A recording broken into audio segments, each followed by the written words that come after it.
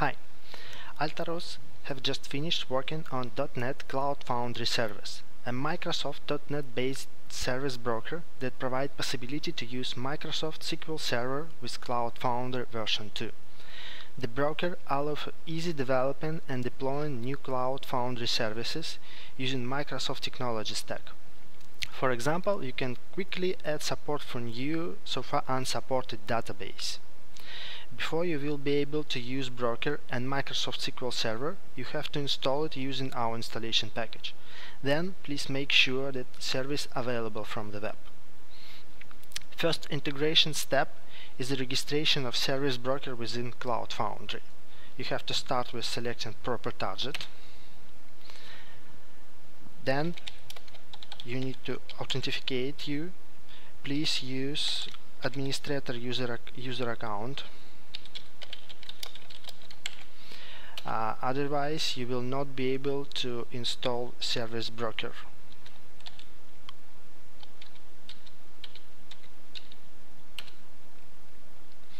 After providing correct username and password, you need to select organization and space within this organization.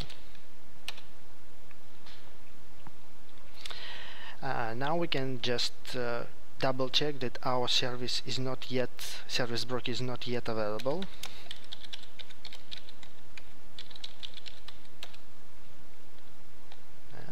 So far it's not present. And then we can start with adding new service.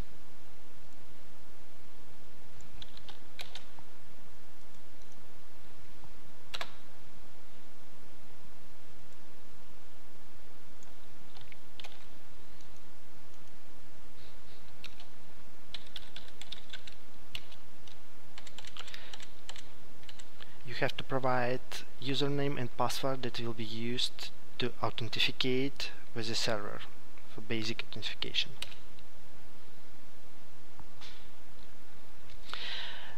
Before you will be able to use our new Microsoft service, we need to make at least one plan available in that service public. For doing this, we have to get first detailed information.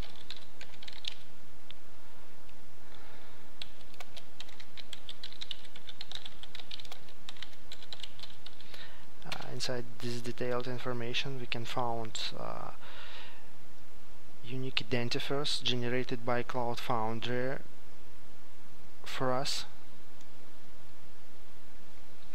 We will make unlimited plan public, so we need to choose this unique identifier.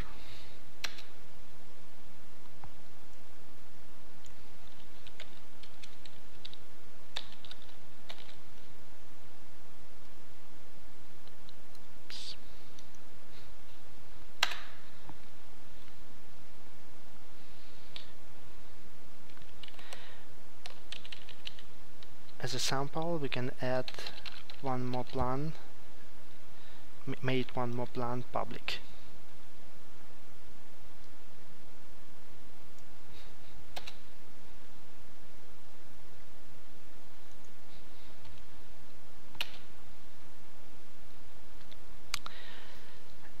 Now we're ready to enable service support, Microsoft SQL Server support in our Cloud Foundry installation.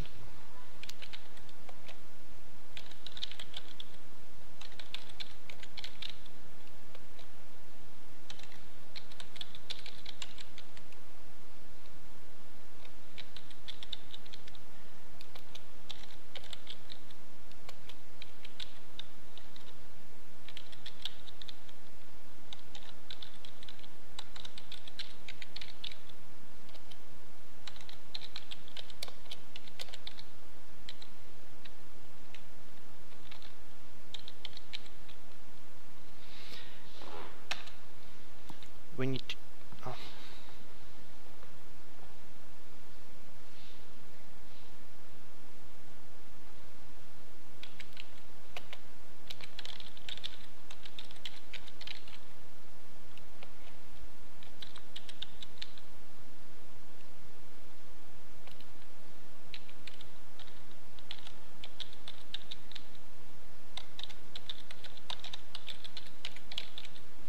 we need to choose name of the service,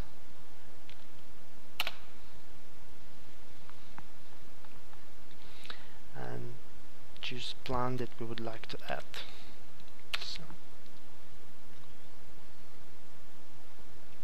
service successfully created. We can check this by running services command.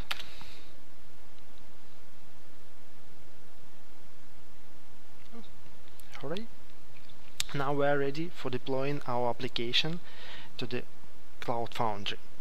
I have simple test application, and first we will demonstrate that right now it's not yet deployed, so we will see that such URL is not available.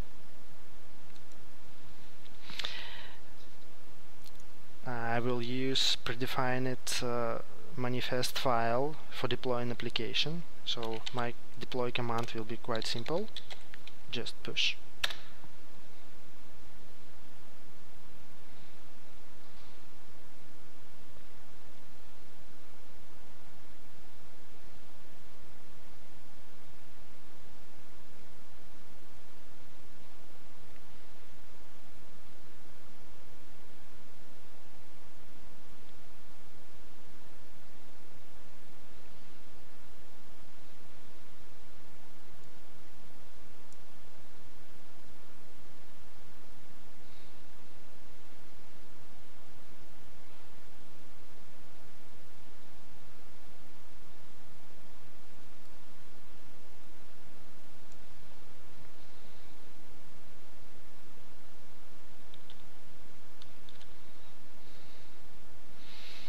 Installation is completed.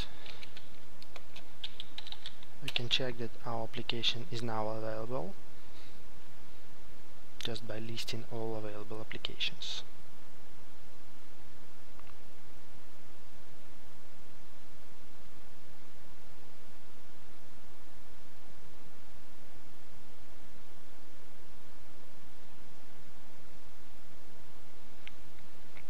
Yes, it's available on the first line and successfully running. But so far it's not yet bind to our servers. We can double check that now application is available. Yes, it works. Not work, but it's present. Now we have to bind our application to Microsoft SQL Server service.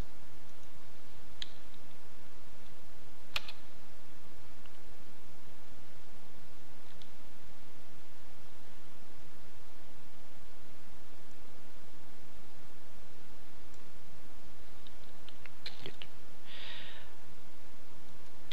I strongly recommend restart application after executing any binding command.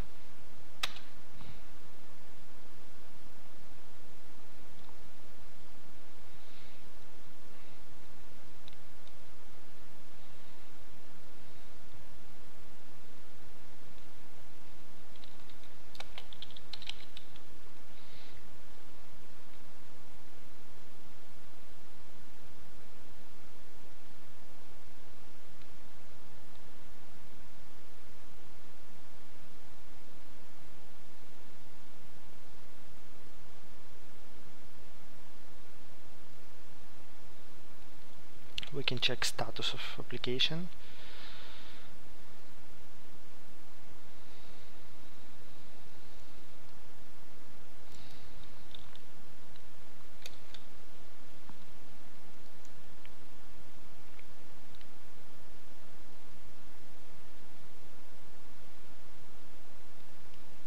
Everything is running successfully, and we can retrieve additional information about application, different variables.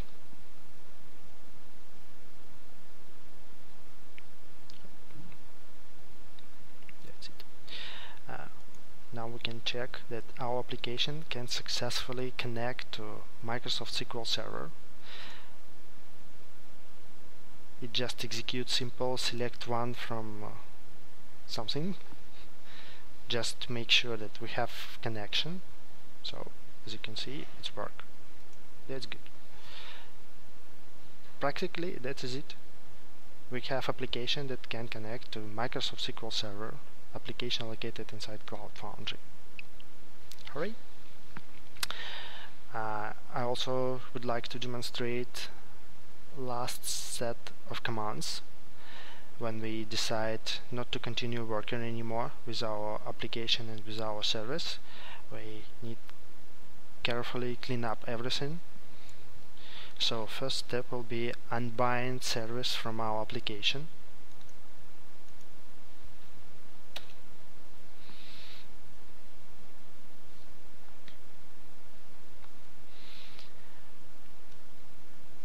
Then we need to remove our application.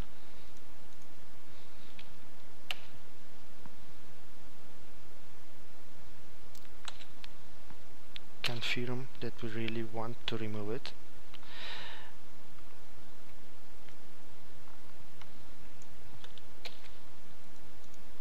Remove service.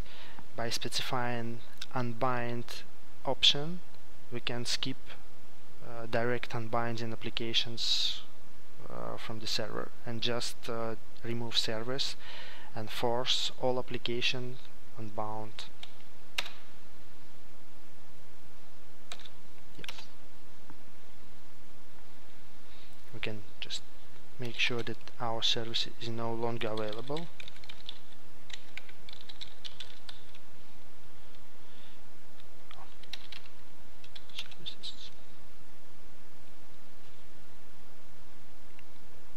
Our service is not present anymore.